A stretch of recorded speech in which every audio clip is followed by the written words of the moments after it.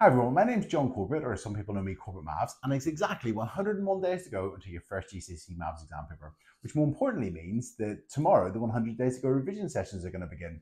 So whether you're preparing for GCSE Higher or GCSE Foundation, those 100 days to go revision sessions are going to start tomorrow, and they're going to take place every single day. They're going to be added to the website every single day from tomorrow all the way up to that first GCSE Maths exam paper. And those revision sessions are going to be really useful for you because they're going to go through loads of topics. They're going to go through how to revise. They're going to go through how to approach the night before the exam, the morning of the exam, what equipment you need. There's going to be practice papers. They're going to be really fantastic in terms of boosting your confidence and making sure you're going to do really well in that GCSE Maths exam. Now, in terms of those 100 days to go revision sessions, it's really important you know how to find them. So if you go to corbettmaths.com/100-days and press enter, it'll bring you directly to the 100 days to go revision page.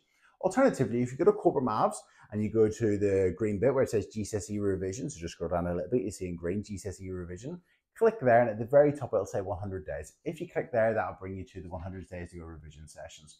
And every single day there'll be a new video added for GCSE Higher and GCSE Foundation from tomorrow all the way up to exams. So I really hope you find them useful. Just to mention that if you miss a day, so for instance, if you're quite busy on a particular day and you miss a day, then just come back to it later. So during the weekend, go through 2 days. So, it'd be quite useful for them to know where they are, but also just to know that you don't have to do one every single day. If something comes up, you can come back to it later and just make sure that you go through that topic later on.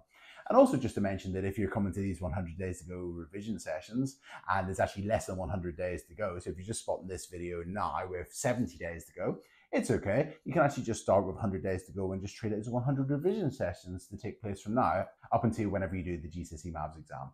So anyway, just to explain that tomorrow, the 100 days to go revision sessions are going to begin. I really hope you find them useful, and I'll see you tomorrow. Cheers. Bye.